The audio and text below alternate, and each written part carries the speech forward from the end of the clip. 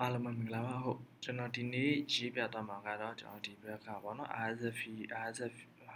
တနည်းအားဖြင့် HTML ပေါ့နော် HTML ကိုကျွန်တော်ဒီဘက် flutter app ထဲမှာ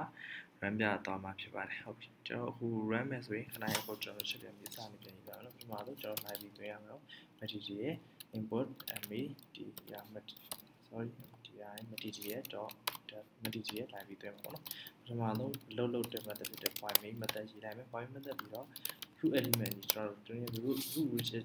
ဒီမှာ widget တွေလို့ခေါ်ရတာဟိုဒီမှာပေါ်ပြနေတဲ့ sequence မှာအရာအလုံး root widget ပေါ့နော်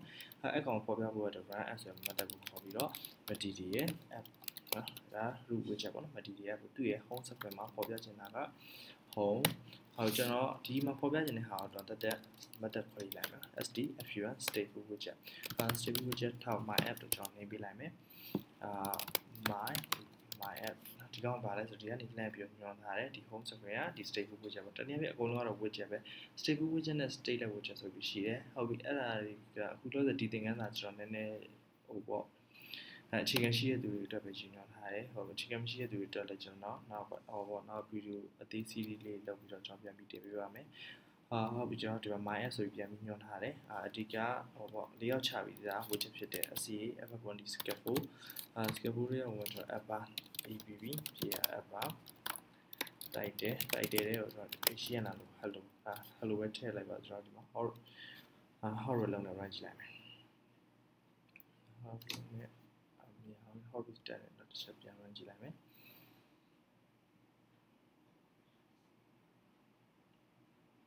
ရတယ်နော် how to start ရတော့ဟုတ်ပြီအဲ့ဒါကျွန်တော်ဒီမှာ hello ဆိုပြီးတော့ဒီမှာပေါ်လာဟုတ်ပြီကျွန်တော် application အရာအောင်နဲ့ပြောင်းနေနော်နည်းပြောင်းရင်ကျွန်တော်ဒီroot element root widget ကြီးကနေပြီးတော့ကျွန်တော်ဒီ HTML theme data ဒီထဲမှာတော့အကုန်လုံး constructor type နဲ့ပဲတွားတယ်နောက်ပြီးတော့optional name parameter ပေါ့နော် main နဲ့ထည့်ပေးပြရတယ်သူထည့်ခြင်းထည့်မထည့်ခြင်းဒီအဲ့ parameter တွေကဟုတ်ပြီကျွန်တော်တို့ကထည့်မယ်ဆိုရင်လည်းအခု primary color primary color ဆိုprimary ဆိုတော့ color dot ဟိုကျွန်တော် orange သုံးမယ်ပေါ့နော် orange သုံးမယ်ဆိုတော့ describe ကြည့်လိုက်မယ်ဟုတ်တော့ restart နေမယ် run ပြလိုက်မယ်ဆိုရင်အဲ့ဆိုဒီမှာပေါ်သွားမှာပေါ့နော်ဟုတ်ပြီကျွန်တော်နီအောင်ဝတ်ထားလိုက်မယ်နီမောင်ညတော်တော်လေးဆိုးတယ်အဲ့ဆိုကျွန်တော် red နီအောင်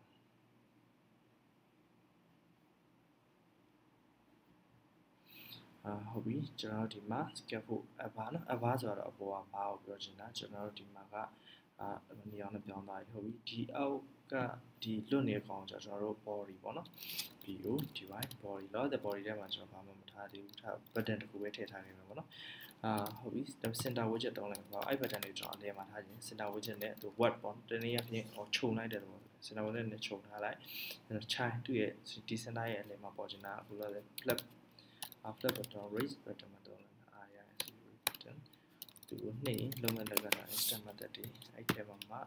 ခြိုင်း dht date dash ပေါ့နော် get data ဆိုပြီးဒီမှာကျွန်တော်တို့အလုပ်လုပ်မဲ့ method ကိုနှမ်းပြီးတော့ခေါ်ပေးရမှာဒီထဲမှာဟုတ်ပြီအဲ့ဒါကျွန်တော်တို့အလုပ်လုပ်မဲ့ method ကအခုလို့တဲ့ကျွန်တော်ဒီကောင်လေးကိုလှမ်းဖတ်ပေါ့အခု technology သတင်းကိုပဲကျွန်တော် subscribe လုပ်လိုက်ဒီကနေဒီ link ကိုယူဒီ link ကျွန်တော်ပါ JSON ပြန်ပြောင်းပြီးတော့ကျွန်တော်လှမ်းဖတ်မှာဖြစ်တဲ့အတွက်ဒီကောင်ကတော့ HTML ပေါ့နော် HTML JSON ပြောင်းပြီးဖတ်ရင်ပို့ပြီးတော့ရှင်းလွယ်သွားလိမ့်မယ် RSS to JSON ပေါ့နော်ဒီ website ကိုတော့ဒီ website ကကျွန်တော်ပါဒီကောင် RSS video လို့လည်းခေါ်တယ် HTML လို့လည်းခေါ်တယ်ဟုတ်ပြီအဲ့ HTML ကိုတော့ JSON ပြောင်းမယ်နော်ကျွန်တော်ဒီဘက်ကကူထားခဲ့ copy ကူထားခဲ့ဒီ link ကိုကျွန်တော်ဒီဘက်မှာပိတ်ချလိုက်ပိတ်ချပြီးတော့ convert to JSON အဲ့ဆိုရင်သူကကျွန်တော်တို့ဗာပေးလိုက်မယ်ဆိုရင် JSON ပုံစံပြောင်းပေးလိုက်မယ်ဒီဘက်ကချွတ်ခတ်နေတဲ့ HTML တွေကိုအခုကျွန်တော်တို့ဒီမှာဒီမှာ item ပေါ့နော် item ဒီ item ကအဓိကပဲကျွန်တော်တို့လိုချင်တာ item နဲ့မှာ item array တစ်ခုရှိမှာပေါ့ဒီမှာ title ဆိုရင်သတင်းကောင်းဆိုရင်နောက်ပြီးတော့ကျွန်တော် description ဒီသတင်းရဲ့ပေါ်ပြချက်ဒီသတင်းရဲ့ image နော်ဒီမှာ enclosure ထဲမှာရှိတယ်ဟုတ်ပြီအဲ့ဒါဆိုအဲ့ဒီကောင်းလေးကိုကျွန်တော်လှမ်းပြီးတော့ဖတ်လိုက်မယ်ပေါ့ဒီဘက်ကကျွန်တော်အခုဒီ button လေးတစ်ချက်နှိပ်လိုက်တာနဲ့ဟုတ်ပြီအဲ့ဒါဆိုကျွန်တော်တို့ဒီကောင်ဒီ JSON ကိုရမယ်ဆိုဒီမှာ API call ဒီကနေလမ်းခေါ်အောင်ဆိုပြီးပြောထားတယ်အဲ့ဒါကျွန်တော်ဒီမှာ API call အဲ့ခုနကဒီအောက်ကပေါ့နော် ဒီ link လေးကိုနှိပ်လိုက်ရင်ဒီဘက်ကိုရောက်တော့မယ်ဟုတ်ကျွန်တော်ဒီ link ကိုခေါ်လိုက်တာနဲ့ဒီ JSON ကြီးကြာလာဟုတ်ကျွန်တော်ဒီ JSON ကိုအရင်လှမ်းပြီးတော့ဖတ်ကြည့်လိုက်ဖတ်ကြည့်ဖို့ဆိုကျွန်တော်တို့ http လိုက်ပြီးထည့်ဖို့လိုပြီဆိုရင် http ဒါ http ဟုတ်တော့ဒီကောင် http object အနေနဲ့ဒီမှာတော့ပြီးသုံးမယ်ဆိုတဲ့အခါဒီထဲမှာပဲလာလိုက်ကျွန်တော်ခေါ်ဖို့ရဒီကောင်ခေါ်ရမှာเนาะအဲ့ဒါကျွန်တော်ဒီ link ကို copy ကူမယ်string string string url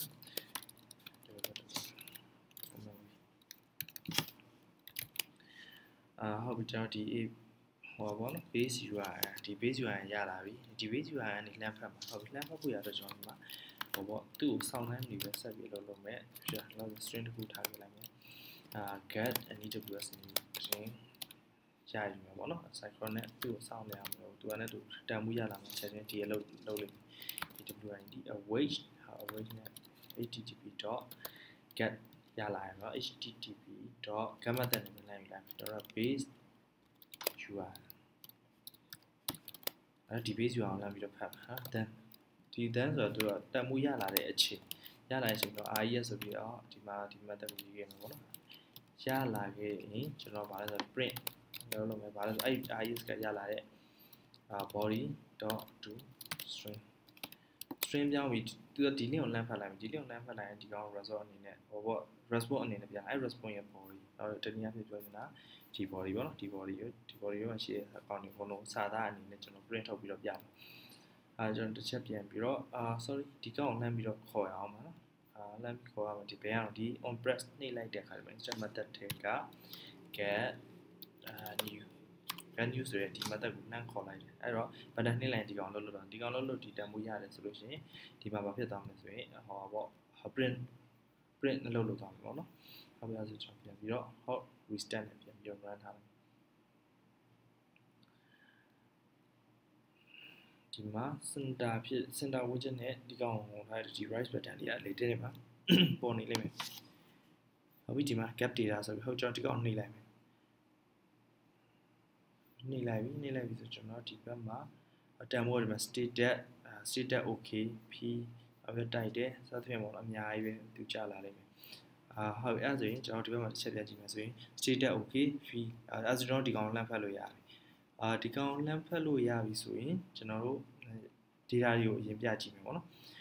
ပြမယ်ဘယ်လိုပြမလဲအရင်ဆုံးဒီကောင် future เนาะ future ကဒီကောင်လေးဖတ်ဖို့ရအတွက်လဲပေါ့เนาะဒီ JSON ကိုပေါ့နော်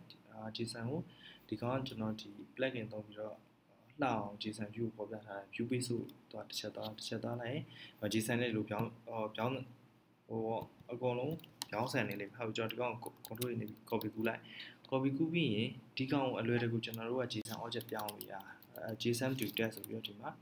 ဒီ website လေးပဲကျွန်တော်သုံးတယ်ပေါ့နော်JSON to text ဟုတ်ကျွန်တော်ခုနကတော့ဒီဘက်ကကူးလာခဲ့တဲ့ JSON တွေအကုန်လုံးကိုဒီထဲကိုဆွဲထည့်လိုက်ဆွဲထည့်ပြီးတော့ generate text ဆိုလို့ရှိရင်ဒီဘက်မှာပါပေါ်လာမယ်ဆိုတော့ tab file ပေါ်လာ tab object တစ်ခါလေးသူပြောင်းပြီးသားဖြစ်သွားလိမ့်မယ်ဟုတ်ပြီကျွန်တော်ဒီကောင်ကို copy ကူးပြီးရင်ဒီဘက်မှာ response ပြန်လာဒီဘက်မှာတော့နောက်ထပ်တစ်ခု tab file အသစ်ဆောက်လိုက်မှာပေါ့နော်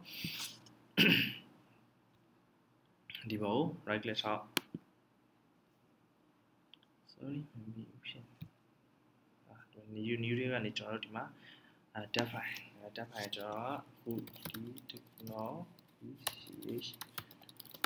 technology and so new ဒါဒီသူကဒီဘက်ကဟာဒီမှန်သမျှအကုန်လုံးပေါ့နော်ဒီဟာတွေသူက library file လို့လည်းပြောတယ်ဟုတ်ပြီအဲ့ဒါအကုန်လုံးကအသေးနဲ့ရေးရမယ် underscore နဲ့ရေးရမယ်ဆိုပြီးသူက recommend တယ်ပေါ့နော်အကြီးနဲ့ရေးတော့လည်းဘာမှတော့မဖြစ်ပါဘူးဟုတ်ပြီဒီထဲကိုကျွန်တော်save လိုက်ပြီဆိုရင်စီချန်နေရတယ်တွေ့တယ် save လိုက်ပြီဆိုရင်ဒါဘာဖြစ်သွားလဲဆိုတော့ဒီမှာ tab object တစ်ခုရသွားပြီပေါ့နော်ဒီ class က auto generate ကျွန်တော်တို့လိုချင်တာ auto generate ဆိုပြီးထွက်တယ်အဲ့ auto generate ကျွန်တော်မကြိုက်ဘူးဗျာအခု technology news ပေါ့နော်အကောင်နဲ့ကျွန်တော်shit f7 နဲ့ name ပြောင်းလိုက်မယ်ဒီ ch technology news ဆိုပြီးတော့နေလိုက်အဲ့ဆိုရင်ကျွန်တော်ဒီ object ပေါ့နော်တနည်းအားဖြင့်ဒီ JSON ကြီးကိုအလွယ်တကူpassing လုပ်လို့ရအောင် object ပြောင်းထားတာသူ့မှာဘာကြီးပါလဲဆိုရင် front JSON JSON တွေတခါလေကျွန်တော်တို့လိုချင်တဲ့ဒီ item တွေဒီ field တခါလေအကုန်လုံးအလုပ်လုပ်ပေးနိုင်တယ်ပေါ့နော်ဒီကောင်ကအဲ့ဆိုရင် control share နည်းကြည့်ကောင်းကျွန်တော် format ပြန်ချလိုက်ဒါ technology new ရသွားပြီဟုတ်ပြီတော့ဒီကောင်ကဘာ return ပြန်ပါလဲဆိုကျွန်တော်တို့အဓိကလိုချင်တာ list of item ကျွန်တော်တို့ဒီမှာဆိုရင်ဒီ item เนาะဒီ item တွေကတန်ဖိုးတွေပဲလိုချင်တာဘာလို့ဒီ item တစ်ခုဆိုသတင်းတစ်ပုဒ်ဒီ item တစ်ခုဆိုရင်သတင်းတစ်ပုဒ်အဲ့ကျွန်တော်ဒီ list of item ဆိုဒီရမှာ item ဒါပေမဲ့ဒီ item ကိုသိလားမသိဘူးသူတို့ကဘာလဲဆို library file ခွဲနေရလေ order ana နဲ့technology new အဲ့မှာဆိုရင်ဒီမှာလာပြီးတော့သူ import လုပ်လိုက်အဲ့ဆိုရင်ဒီ item ကိုသိသွားပြီ sorry ဒီ general time မှာကျွန်တော်ဒီသွားထည့်ထားဟုတ်ပြီ return ပြန်ပေးရမှာဘာလဲဆိုရင် list of item ဒီမှာ future ဆိုတာအချင်း color တစ်ခုရသူတန် data ရတဲ့အထိသူစောင့်နေမှာကိုပြောချင်တာဟုတ်ပြီကျွန်တော်တို့ return ပြန်ပေးရမှာဖြစ်တဲ့အတွက် return တော့ပြန်ပြီးပြီ http.get ရလာတဲ့ response ဘာလဲတော့ကျွန်တော်ဒီ code ကြီးပဲရလာသေးတယ်ဒီ code ကြီးကိုကျွန်တော်တို့ကအခု technology new ပေါ့နော်အဲ့ object ပြန်တော့အရင်ကလွယ်ပါတယ်တစ်ချက်ကြည့်လိုက်ပါအခုnew sorry dech technology new tn ပေါ့နော်ဒီမှာလည်းဘာလို့ဘာ variable ဆိုပြီးလွယ်တကူလည်းကြီးညာလို့ရပါတယ်dech technology new from json ဒါပေမဲ့ဒီကောင်က json ကိုတောင်းလာမှာပေါ့နော်တခါလဲ mat pin type ပေါ့နော်အဲ့ mat data type ပုံစံပြန်ပြီးပြောင်းပေးရမယ်ပြောင်းပေးဖို့ဆိုရင်အခုကျွန်တော်ရနေတဲ့ json type ကြီးဟုတ်ပြီအဲ့ကောင်ပြောင်းမယ်ဆိုရင် json.encode sorry ဟို encode လို့ဆိုဒီ code ပြန်လုပ်ပေးရမယ်ဒီ code response က body တွေကရလာတဲ့ကောင်ဒီ string အနေနဲ့ရလာတဲ့ကောင်ပြန်ပြီးတော့ဟုတ်ပြီဒီမှာ json ကိုမသိတာဗါလဲဆိုသူ့အတွက် library တစ်ခုထည့်ပေးရတယ်import ပေါ့နော် library .comma ဆိုတဲ့ဒီ library လေး import လုပ်ပေးလိုက်ရင်သူ json ကိုနားလည်သွားလိမ့်မယ်ဟုတ်ပြီဒီကနေရလာရင်ကျွန်တော်ဘာရလာမလဲ technology new ကအကုန်လုံးကဒီကောင်ကြီးတစ်ခုလုံးဒါပေမဲ့ကျွန်တော်တို့လိုချင်တာ item လေးပဲလိုချင်တာဟုတ်ပြီဒီဘက်မှာတစ်ချက်ပြန်ကြည့်မယ်ဒါ technology new ပေါ့နော်သူထဲမှာရှိတဲ့ဘာလဲဆိုတော့ရိုး item လေးပေါ့နော် list of item ဆိုပြီးဒီဘက်မှာ object တစ်ခါလေးထွက်ထားတယ်ဟုတ်ပြီကျွန်တော်တို့ဒီအထဲထဲမှာထပ်ပြီး return ပြန်ပေးရမှာက tm နဲ့ရလာတယ်အခုကျွန်တော်တို့လိုချင်တာ list of item လေးအဲ့တော့ဒီမှာ item လို့ပြောလိုက်ရင် list of item သူ return ပြန်ပေးလိမ့်မယ်ဟုတ်ပြီနည်းနည်းကြာသွားပြီအခုအပိုင်းဒီလောက်ပဲเนาะနောက်တစ်ပိုင်းဆက်ပြီး